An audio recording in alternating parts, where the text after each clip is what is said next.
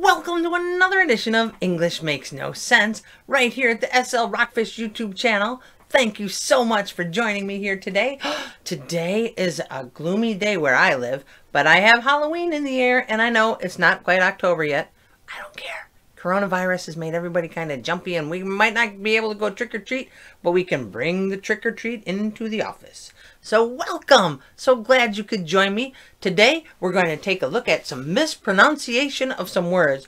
I know, a mispronunciation in English. What? Yes. Okay, so I made a little YouTube video. No, sorry, a TikTok video. And 60 seconds is all they'll give you on TikTok. And it was about the pronunciation of O-L-L. You know the words. Put a roll. It looks like owl, but if you put an R in front of it, it's roll. Put a P in front of it, it's pole. Put a T in front of it, it's toll. Put a D in front of it, it's dole. No, no, no. It's a doll. And that's where that left it. But then I did a little more digging and I found some words. Okay, we already know toll. What about stroll? Long O. Troll. Funny little doll. Long O. Scroll. You know, the verb scroll through the computer. Or a parchment. Or that's the noun.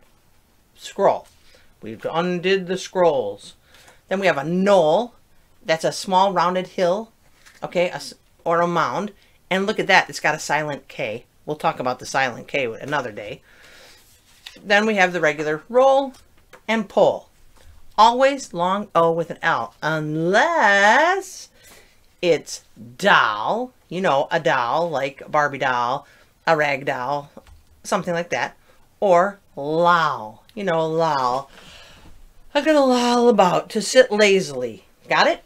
Now, let's talk about the most popular O-L-L word. And that is doll. You know doll. Dun da da da, a doll. If someone calls you a living doll, that means you're super nice and generous and kind. Aim to be a living doll. Here are some sayings with doll in them.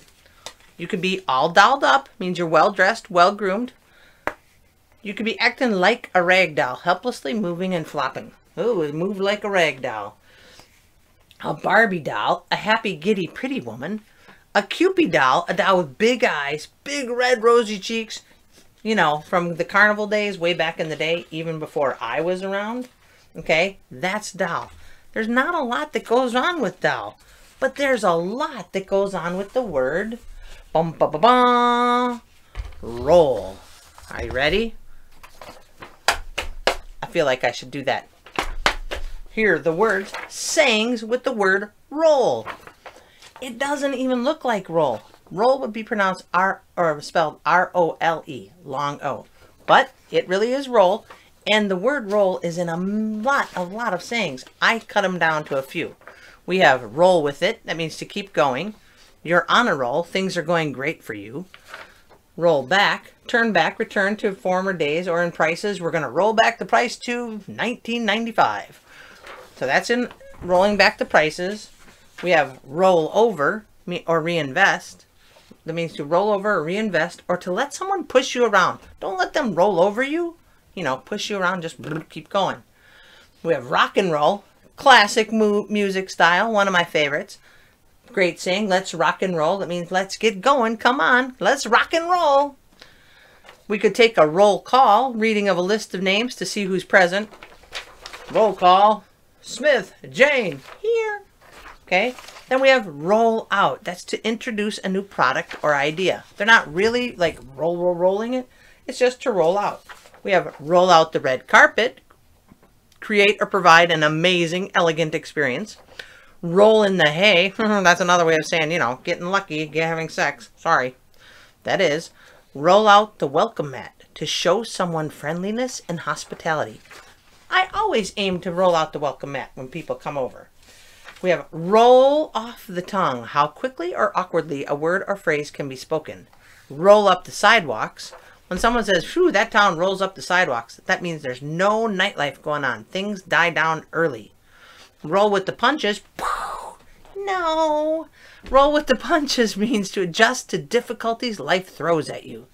We should all learn to roll with the punches. If 2020's taught us anything, it's how to roll with the punches. Then you could be rolling in the aisles. I like to go to see a comic who makes me go rolling in the aisles. Laughing a lot, causing you to make people laugh uproariously.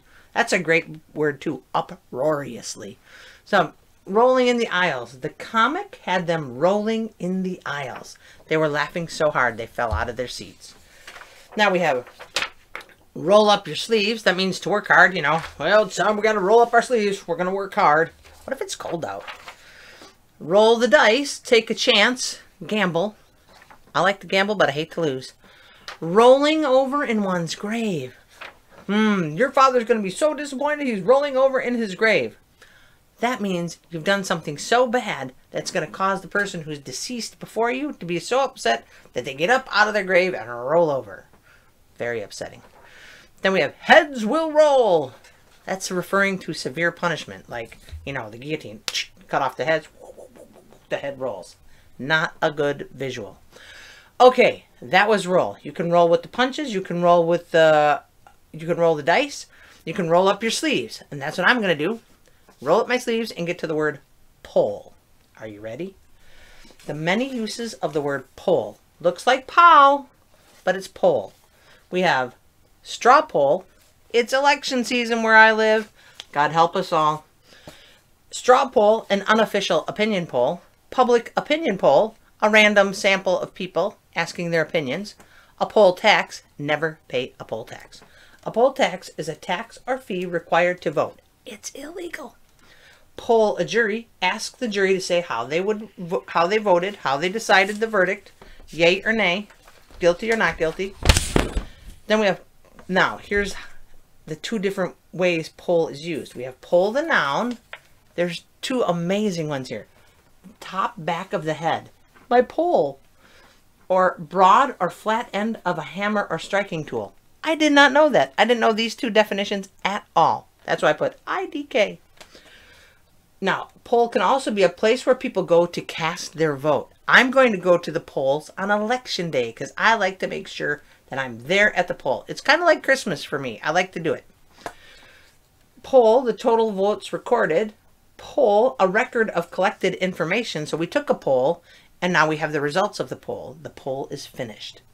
Whoa. So we polled somebody to make a poll. Ooh, that's a lot of polls. Or a survey. Here I'm going to blow your mind. You can take a poll, go to the polls, listen to the polls, and mind the polls. What? Yeah, you can do all that. And if that wasn't enough, here's poll the verb. Are you ready? Hold on. We're on a roll, and now we're going to go take a poll. Poll the verb, to take a survey, to administer a survey or questionnaire. Now, I promise you, this will be painless.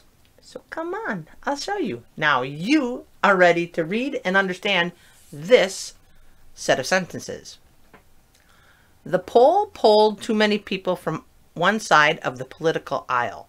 The poll makers and those who administer the polls are known as pollsters. They administer or conduct the polls. However, poll workers work at the polls where the votes are cast. What?